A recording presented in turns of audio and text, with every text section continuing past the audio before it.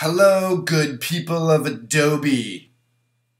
Please forgive me for speaking so much crap about Premiere, but I want to show you a problem in Photoshop, which I use every day.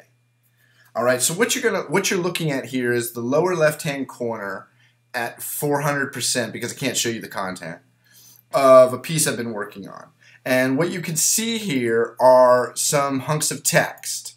Now, it is blown up 400%, but you can see, by and large, they look pretty good. Now, the way these were generated was using Photoshop and using the Generate Assets tool, okay? Generate Image Assets. Now, I actually have it turned off right now because my good friend Joseph Linaschke has discovered a problem.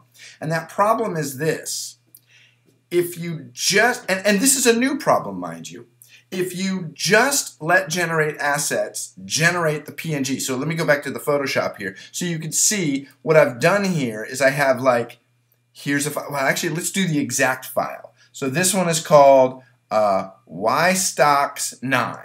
Okay, YStocks Twitter 9. So if I go to the layer called YStocks Twitter 9, let's find that, and I turn it on, not 9B, but 9, you can see, now let's do, can I do the zoom tool?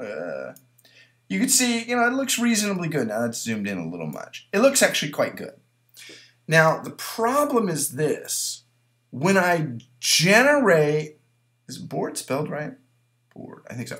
When I generate image assets, what ends up happening is instead of it looking like this, now notice the quality of the curves. And again, I know this is zoomed in.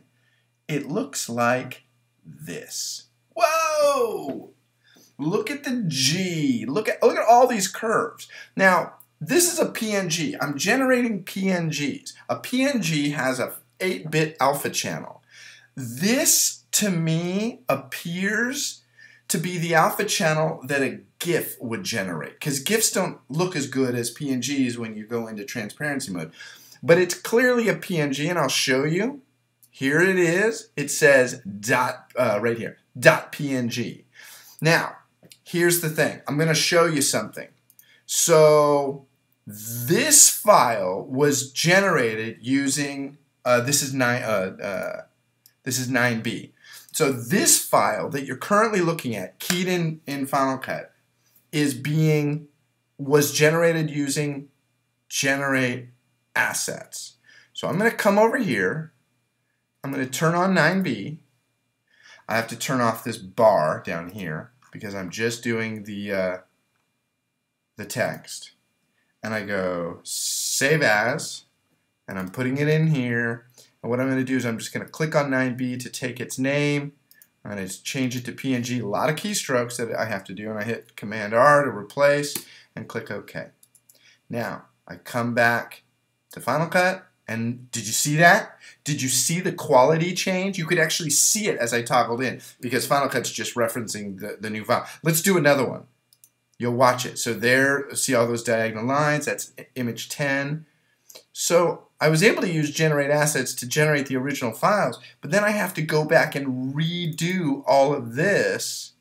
There's number 10, a lot of clicking, Command-R. Now watch the file when I click into Final Cut. Ready? Boom. You can actually see it changing because it's like taking a different alpha channel. So I don't know what's wrong. Joseph is writing this up too. This is a workflow we both use a lot, and it also is one that I've taught on my YouTube channel in the past, which I'll put a link to below. But anyway, can you help us out? What do we do here? Take care.